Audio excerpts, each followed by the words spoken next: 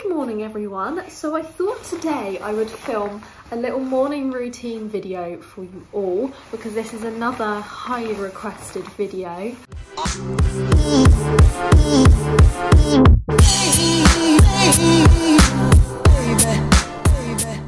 My mum's out today, so I'm doing it all on my own, so I can come on here and pretend that I do all the animals all on my own all the time. In the winter, I tend to wake up and kind of get out and do the animals a little bit later.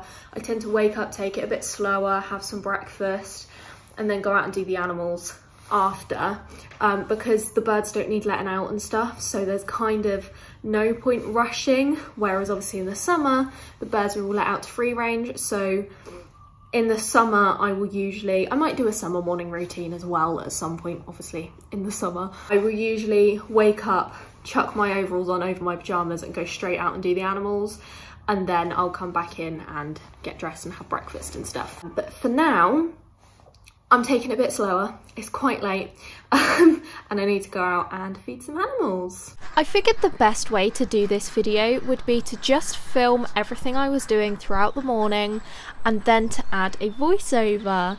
So I'm just going to explain everything I'm doing basically. So the first animals that I always do are the ducks and chickens, and that's basically because they're just the closest to the house. So most of our ducks and chickens live in these old dog kennels that were here when we moved in. So I just get their feeders out of the bin that is next to the kennels and I take them to the right kennels. So the ducks go out in this run during the day so that they can have access to a pond, which is very dirty at the moment. That does get refreshed later. They always get so excited to come out and have their breakfast. It's adorable. Then I empty out their water bucket because it's always really gross. And then I go in to feed Little Man. If you don't know who Little Man is, he is our little rescue bantam cockerel. He is currently living on his own. We are hoping to get him some hens when the avian flu lockdown lifts. So then I go and feed our ex-commercial hens. And finally, our little Belgium chickens. And then I realised that they had run out of water, so I went and grabbed the watering can out of the duck's pen. Also a delivery van arrived at the gate at this time, so just ignore that. And I went and grabbed the watering can and filled it up, ready to fill up the chicken's water.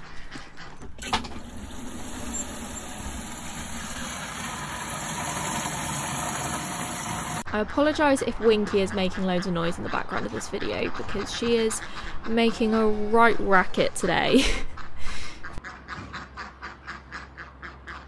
So I filled up the little chicken's water and then decided to use the rest of it to top up the big chicken's water. They still had plenty of water, but while I had a watering can full of water, it just made sense.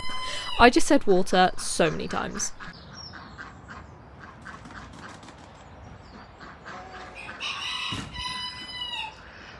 I then went to check for eggs, but the chickens were actually still sat on their eggs, so I decided to leave them and grab them later.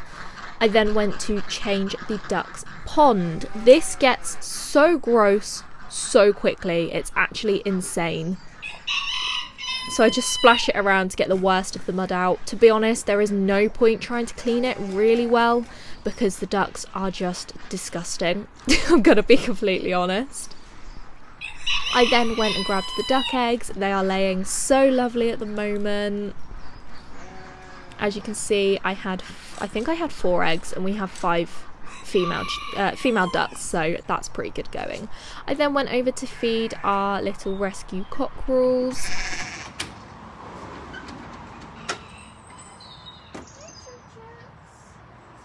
These ones are currently living in my rabbit shed while Winky is indoors. So I just chuck them some food and then top up their water. These guys are actually really nervous, but they're getting more confident. And then I head round to feed the rest of our rescue cockerels. If you don't know, these cockerels have all unfortunately been dumped on our small holdings, thrown over our 8-foot fence, just me wrestling through the sheep. So they are currently living in some old chicken runs that we had, luckily, to throw them in for now. They are all up for rehoming. Unfortunately, we cannot keep all of them.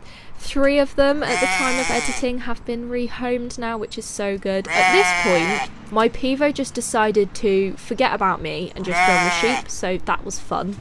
I had a right old nightmare trying to film this, and there's me trying to get it back following me. It always scares me when I open the door and the cockerels will just come flying at my face. So I throw the food down, which they obviously get very excited about.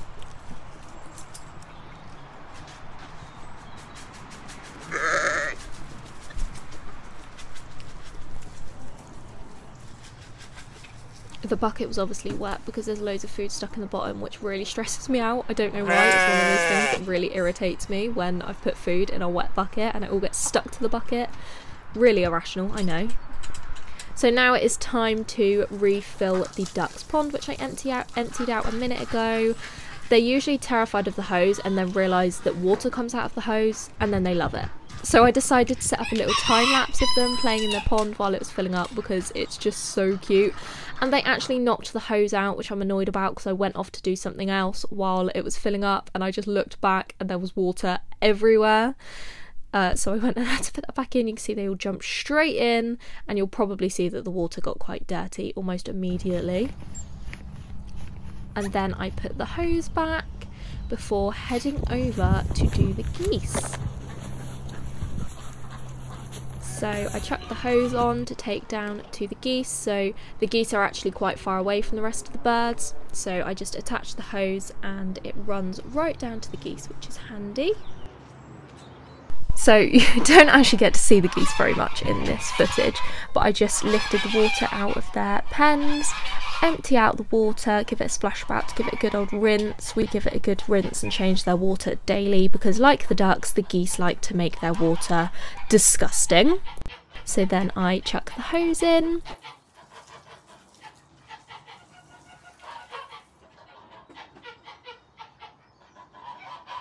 And while it's filling up, I went over to the other goose pen. If you don't know, we have to keep our geese separately because we do have 2 males. Now, this might look a bit odd. I pick up a broom and wedge it. So it is currently coming into mating season and the geese have started laying eggs, which means the males and the females actually get quite aggressive. So while I'm doing the water, especially on this side, because Noddy is particularly aggressive, as you will see in a minute, I wedge a broom up just to stop them being able to get too close to me while I'm reaching in, otherwise I will be attacked.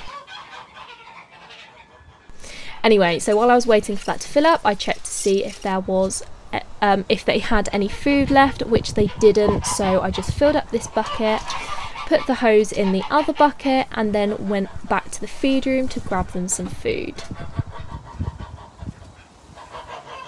Excuse the mess that is our feed bin. It's due a clean. Anyway, let's get the goose's food. So I grabbed them some layers and corn. We're trying not to give them too much food at once at the moment because they're not eating very much, and obviously we don't want to attract rats, so we're just giving them a little bit between them at a time and then just topping it up as we go, as and when they need it. The bucket was overflowing by the time I got back, which isn't great. And now I had the very, very scary task of leaning into the goose pen to put the water back and then actually going into the goose pen to feed them. So you can't actually tell in this video, but the pens are separated by a little fence down the middle. So luckily I can go into the side with Cooper and his 2 girls. He is not quite as aggressive as Noddy, but he is still fairly aggressive. So I don't have to go in with Noddy to feed them, luckily.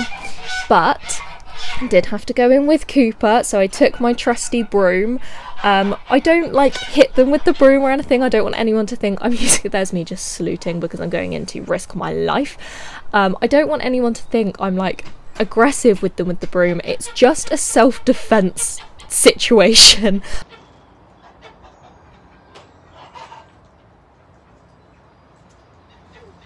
This is the scary one. This didn't quite go to plan, so I did have to go in to check for eggs. This is extremely scary, I'm not gonna lie, because they don't like you taking their eggs. So I went in with my broom and then this happened. been bit. I've been bit.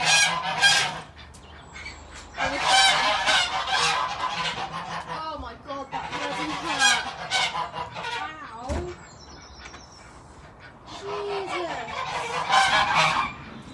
There's a mark on my riding leggings. Ow. Goose bites bloody hurt. Blooming goose. I raised him from an egg. Ow, that really hurt. That really hurt. So I was bitten by Noddy. I've been bitten by him before, but I think this was the worst he has ever bitten me. Just wanted to show you guys the war wound. That's what Noddy's just done to me. Before I go over to feed the sheep, I just wanted to explain why the ponies aren't really going to be featured in this morning routine. Hello. Because apart from coming over to give them a quick cuddle and check they've got water and check they've got plenty of hay, we don't really do anything in particular with them in the morning. To be honest, they usually get given their hay sort of mid-afternoon, mid to late afternoon, and that lasts them like 24 hours. And Willie's like, I have to be central attention, please shut up for a minute. I think they think they need to be part of the morning routine. And Ted and Pip get their hard feed in the evening, so there's not really again, don't knock my phone over, Bobby. So yeah, that's why they're not really going to feature, but I need to go feed the sheep now. And after saying all that, I noticed that Ted and Pip's water is virtually empty, so I'll be filling that up and then I will go and do the sheep. So the ponies are going to feature in the morning routine. Okay, I'm back with the voiceover. It's now time to go and feed the sheep. So I went in my lovely pink feed bin with my pink scoop. I absolutely love these bins. And I grabbed the sheep food and then took it over to them. And they have been shouting all morning because they knew this was coming.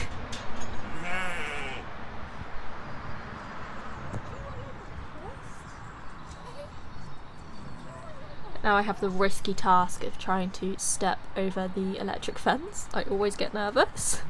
And then I like to just sprinkle this around on the floor, partly because it means I don't have to give them 3 separate buckets, and also it just lasts them a bit longer. It's a bit of enrichment because they have to kind of forage around for it, and it's just, I just think it's much more natural than giving it to them in a bucket.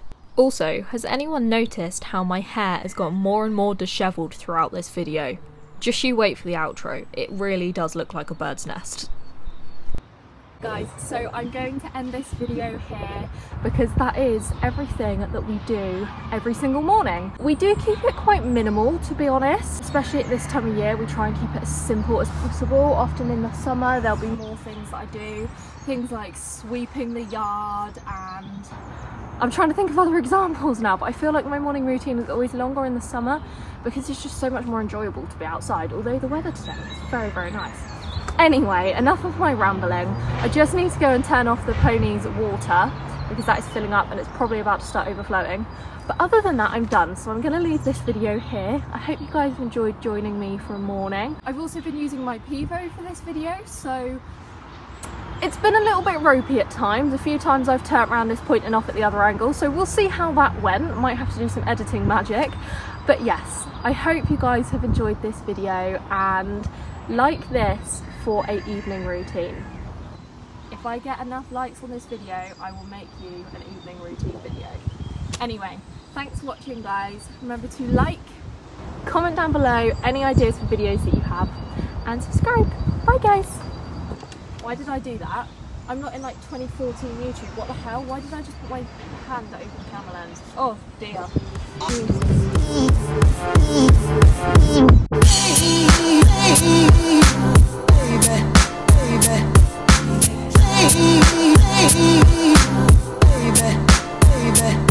Guys, look. It's Mr. Magpie's YouTube debut. Oh my god, he's got a pigeon friend. If you haven't been following my stories on Instagram, I mean, why not? You're missing out. Mr. Magpie has become a friend on the farm, and he comes and steals the ponies and the sheep's food every single day without fail. He will stand and watch us making up their feeds. But he seems to have a pigeon friend now. Interesting. Just to clarify, Winky and Spud have been fed this morning. I just fed them before I started filming, so they have been fed, and the dogs are always fed by my dad, so they're not starving, don't worry.